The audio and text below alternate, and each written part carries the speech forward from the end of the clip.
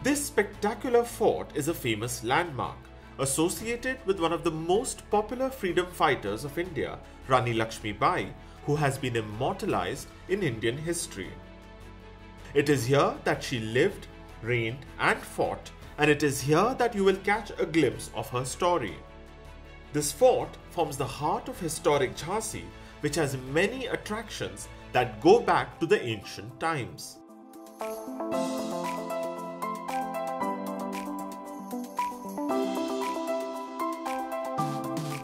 Our journey of discovery starts at the very heart of Jhansi and its greatest draw, the Jhansi fort that dominates the city.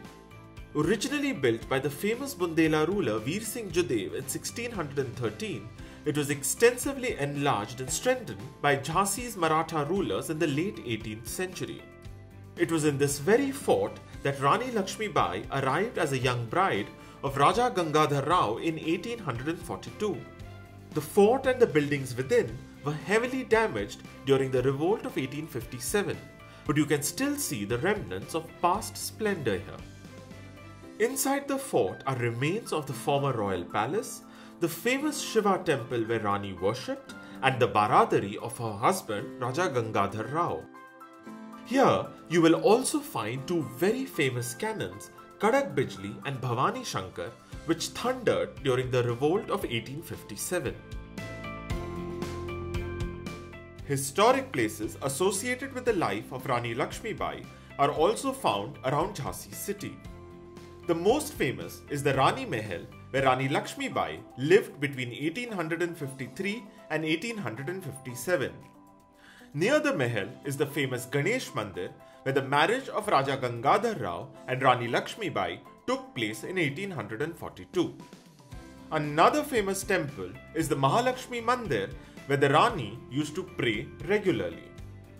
The cenotaph of Raja Gangadhar Rao is located close to this temple. Following the British annexation of Jhansi in 1853 and the revolt of 1857, Jhansi became an important cantonment town and a railway junction under the British Raj. There are a number of monuments in Jhansi dating to the British time. The most notable among them is the Star Fort, Jhansi's second fort built by the British as an armory and a treasury. Today it is hidden within the cantonment. Near the Star Fort is the Joban Bagh, a memorial to the British civilians killed during the revolt of 1857. Within the cantonment, you will also find a beautiful British war cemetery, the St. Mark's Church, and the Shrine of St. Jude's, where devotees believe their wishes are fulfilled. Outside this core of historic Jhansi, there is a lot else for the avid traveler and the history buff. We take you on a tour. Around 27 kilometers south of Jhansi is the cantonment town of Babina. Its name is actually an acronym for the British Army base in North Asia. Around 9 kilometers from Babina is the Sukma Dukma Dam, one of India's engineering marvels. Within this dam is a kilometer-long tunnel with the water falling above it that simply takes your breath away. Around 27 kilometers from the Sukma Dukma Dam is the 17th century Bundela fort of Tal Behat, a stronghold of Rani Lakshmi Bai's main ally, Raja Mardan Singh of Bandpur. Those seeking further adventure can travel to Devgarh, 77 kilometers ahead in UP's Lalitpur district, to admire the Gupta era Dashavatar temple and the spectacular Buddhist rock-cut caves on the cliffs by the Betwa river, dating from 2nd to the 5th centuries. In the Lalitpur district, you can also visit the Rajghat Dam and another beautiful dam known as the Mata Tila Dam that is on the border of Jhansi and Lalitpur districts. Around 67 kilometers from Devgarh is the historic town of Chanderi, famous for its beautiful weave, the Chanderi Sari. Chanderi is also known for its spectacular fort, the Badal Mahal, and a gateway known as Kati Ghati. Beyond Chanderi lies Shivpuri. the former summer capital of the princely state of Gwalior that was known for its Madhav National Park and the George Castle within it. Around 12 kilometers southeast from Jhansi is Orchha, the historic capital of the Bundela kingdom in the 16th and the 17th century, known for its beautiful palaces, temples and chhatris.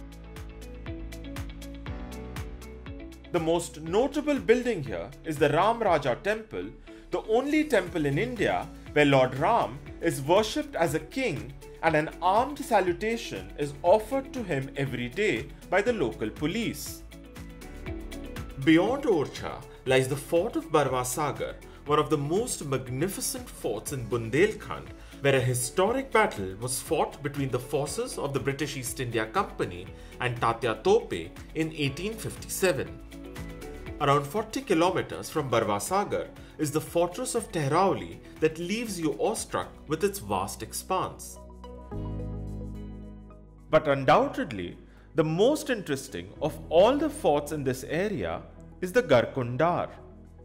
Located 15 kilometers south of Tehrauli, it was the seat of the Khangar dynasty in the 12th century, which later became the first capital of the Bundelas in the 13th century. To the north of Jhansi are the three fortresses of Amargarh, Lohagarh and Samthar, each of which tell a fascinating story. The fort of Amargarh, located 48 kilometers from Jhansi, was once the seat of the powerful Naga sannyasi warrior Mahants who fought great wars. 30 kilometers north of Amargarh is the fort of Samthar, seat of India's only ruling Gujjar dynasty. The Samthar fort is a fascinating synthesis of French and Bundelkhandi architecture. 13 kilometers from Samthar are the remains of the fortress of Lohagarh, which was a scene of heavy fighting between the Indian revolutionaries and the British in 1857. Around 87 kilometers from Lohagarh is the historic town of Kalpi on the banks of the river Yamuna, which is known for its historic monuments such as the Chaurasi Gumbad and the Lanka Minar. It is in the Kalpi fort that Rani Lakshmi Bai and Tatya Tope resisted the British after the fall of Jhansi in 1858. Just 28 kilometers northwest from Jhansi is Datia, once the seat of a Bundela princely state. Datia is known for its spectacular Veer Singh Mahal, a palace built by Raja Veer Singh Judev for his close friend Mughal Emperor Jahangir. Datia is also famous for the Sri Pitambara Pitha temple dedicated to goddess Baglamukhi. Also within the complex is a temple dedicated to goddess Dhumavati, where a special yajna was conducted to invoke the blessings of the goddess during the Indochina War of 1962. Around 16 kilometers from Datia is a great complex of Jain temples on a hill known as Sonagiri. As per Jain religious tradition, it is believed that on this sacred hill, the 8th Jain Tirthankar Chandraprabhu achieved moksha. Jhansi and the region around it have played an important role in Indian history due to its unique location connecting North and South India. Visit this area and you will get a sense of its great past.